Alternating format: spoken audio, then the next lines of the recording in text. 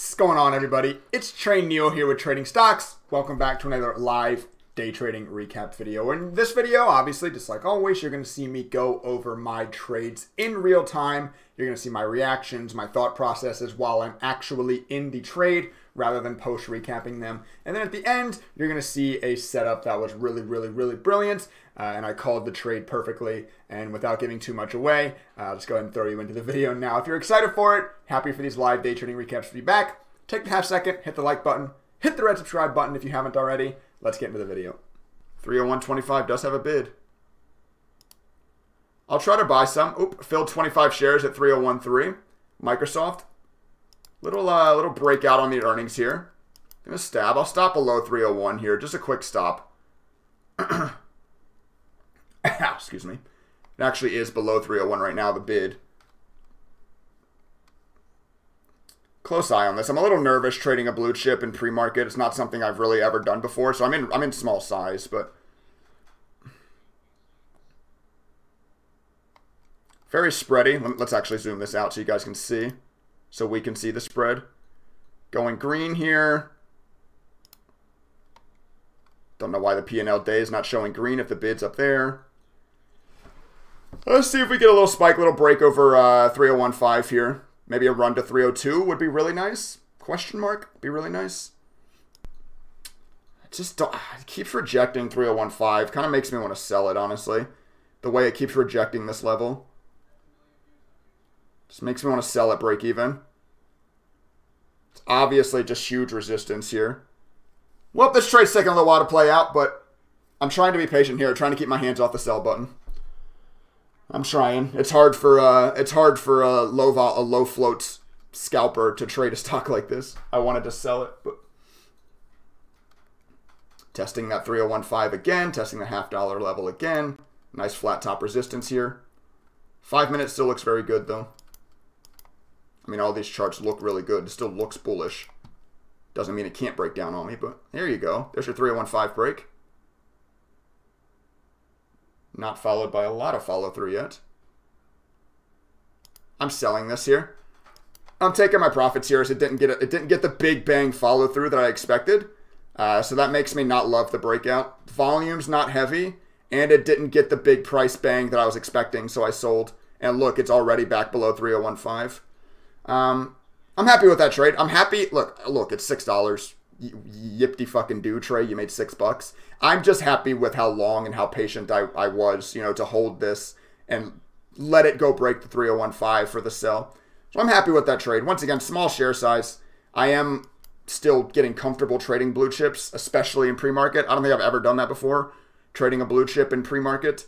So small size, $6, but still happy with the trade. Still happy with the way I let it play out. Microsoft at VWAP could be interesting.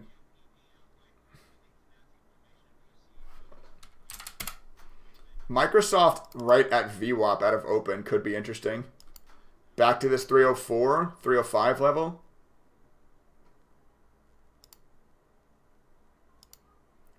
Just no-filled 305.59. Tried to buy the bid there on the dip. Damn. That's a shame. That's probably, you know, that's a shame. There's the move I wanted. No fill there. Would have been a nice little win. Wow. I mean, it would have been small, but would have been a win. I mean, I was stabbing this here. I have an order out. Oh, fudge. Oh, fudge. I decided it was time to stab it right as it started bouncing. Shit. No filled 21.28. Damn it. That was dumb. I decided last second, I was like, you know what? Maybe it holding despite SPY dropping is actually bullish. Shit. I mean, not that, once again, not that I would have gotten rich, but that was a nice entrance again. No fill. 2 no fills out of open here. Some nice, nice green candles. You would like to see, what stocks are doing this? DraftKings is still weak. DraftKings is actually trading near this double bottom. I actually want to buy DraftKings here. SPY being strong and DraftKings trading at its double bottom. Trying to buy 50 shares of DraftKings here at 21.10. Stop loss is under 21. Okay. Moving the order up to 21.12. Not be scared of pennies here. Come on. I'm trying to be smart and buy the bid. Thank you. Okay. Long DraftKings 21.12 off this double bottom. 50 shares. Nothing crazy. Stop loss below 21. SPY moving up here while DraftKings is trading near its double bottom. Seems like a decent little entrance to me. You've got a well-defined stop loss. Profit target 21.4 would be nice. See if we can get over VWAP though. Come on, SPY. Continue to be strong. Let's help the DraftKings push here.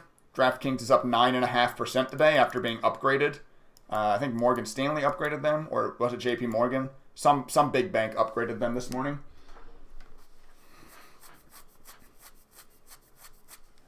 Come on, DraftKings. Get a push here, baby. Being forced to trade blue chips here these last couple of days, or really these last couple of weeks. Being forced to trade some, blue chips in DraftKings. Maybe not so much, but just larger float stocks in general. Because the low floats just aren't moving. Nice push, SPY. Really, really nice push on the S&P. Hopefully DraftKings finds a follow. No. Nope, none of the upside, but just the downside. That's how we're trading. I had the right idea with taking a long when SPY broke this range. Because SPY did continue. Unfortunately, this stock is not continuing with it, but not yet. We're not stopped out yet. We're not dead yet. It was Morgan Stanley that upgraded it. Thank you.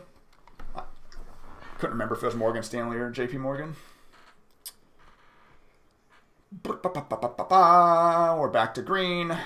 Wow, look at SPY. What a push. Come on, DraftKings.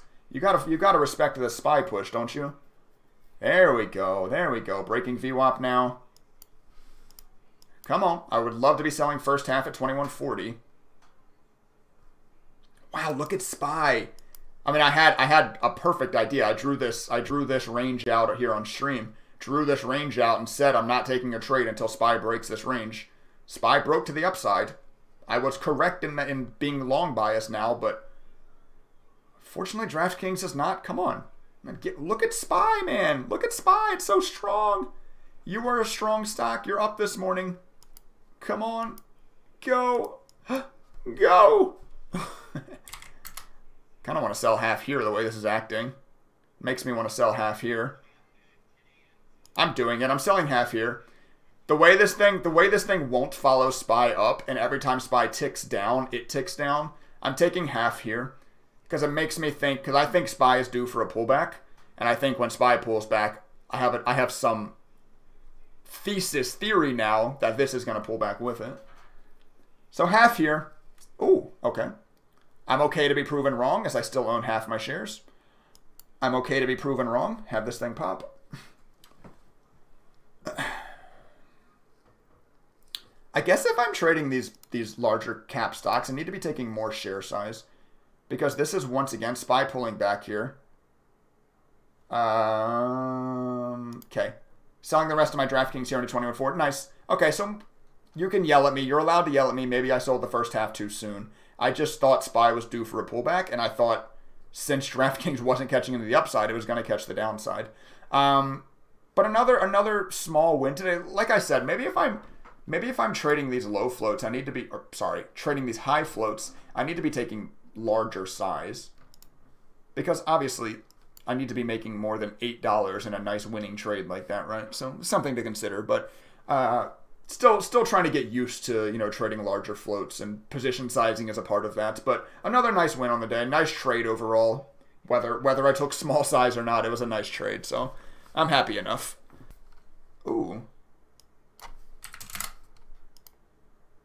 Why am I buying the bid? Buy the ask. I'm buying only 100 shares here of BAC because it's dipping while SPY is pushing highs.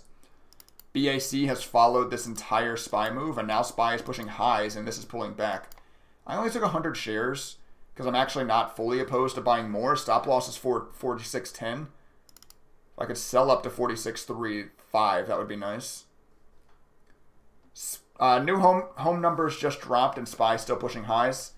Gosh, look at DraftKings over 22. Once again, oh well. I sold where my profit target was, but wow. But wow at the same time. All right, BAC, had us immediately green. I guess I could have baby scalped this, but I would have had to take larger size to make that worth it. XCLN. Yeah, I just don't care about the penny stock, guys. I mean, I can keep it up for you guys, but I'm not trading this. CLNE is back to VWAP once again. Not be careful, but good luck. This thing has respected VWAP once and twice. See if it does the third time for you. I don't like it. I don't love the volume. It's grindy, but... Okay, here we go. My BAC trade starting to go green. Why do I kind of just want to sell that? Kind of just want to lock that profit, although it's too late now as it's rolling back over. Shoot. I kind of just wanted to lock that profits there, but maybe it's too premature. That's my low float scalping. See, that's the thing. That's the thing with going to trading higher float stocks like Bank of America, DraftKings, Microsoft, is my propensity to just want to see profit, take profit, like I kind of have to do when I scalp low floats, is definitely still there. So like I see money and I want to take it. Wow, DraftKings is at 22.23. I mean, that's really good for me. I do own DraftKings in my retirement account, so I love to see it pushing, but wow, what a move off that double bottom. I mean, we had the perfect entrance. I wouldn't exactly call those the perfect exits, but I sold into the resistance. That's what the trade plan was when I entered. So can't complain too much, I guess. Come on, Bank of America. SPY is ripping highs again. What are you doing? You followed this entire SPY move, and now I seem to Crazy Time Hustler. Thank you for the follow. I seem to not be able to find like the stocks that are moving with SPY when SPY pushes highs. I'm doing the right thing by buying stocks when SPY pushes highs, but I can't get into the stocks that also push highs with SPY. It's kind of annoying. Now I really do kind of want to just sell this. I'm going to. I'm taking my profits. I'm sorry. Maybe it's too early again. But I think SPY needs a pullback. And Bank of America is not really following. So I think if SPY pulls back from here, once again, Bank of America is going to see the downside. Since it's not seeing the upside, it's going to catch the downside. And this might be already some leading inclination to that. So once again, we're locking small profit, but I guess the small wins are adding up. We're 3 for 3, 20 bucks. I mean, I guess they're adding up. I mean, it's something. It's some kind of money in this choppy Fed day market. It's some kind of money, but I'll take it. I'm not going to complain about making money, I guess. I'm not going to complain. Pull back to 450 does look interesting now. This bull flag break, $half break.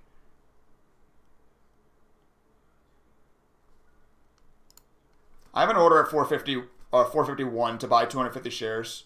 Tight stop below 449. There's a nice bid. Sorry, you guys can't see. There's a nice little bid at 449 as well.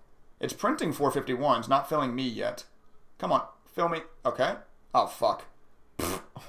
Filled me and immediately broke. Okay, I'm going to give it a second. Giving it a second here.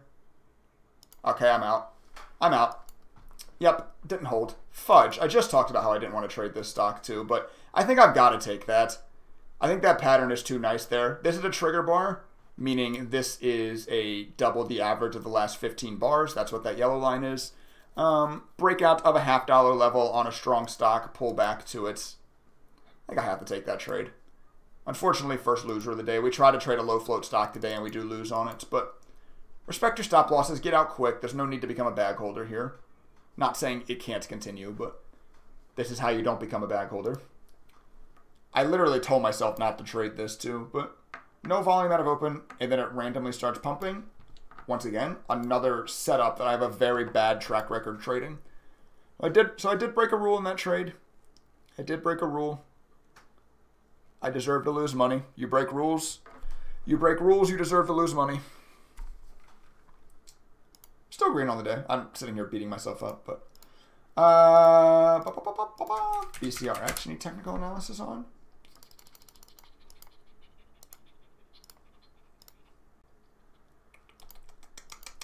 First thing I see is it is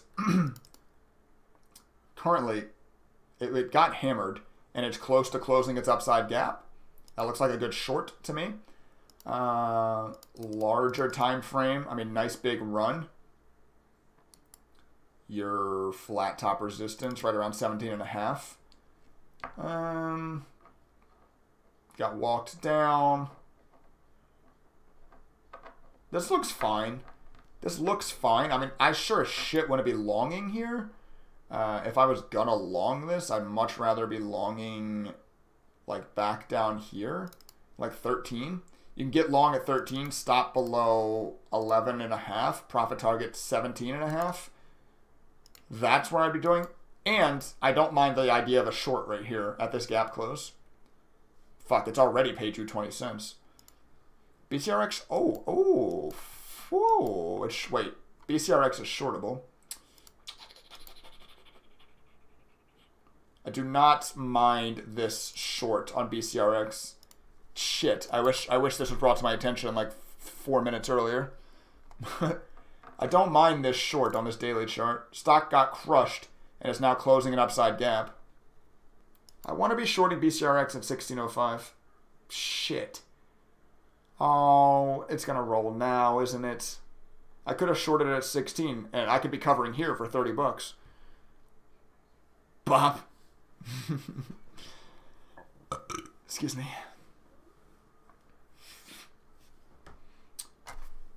Damn.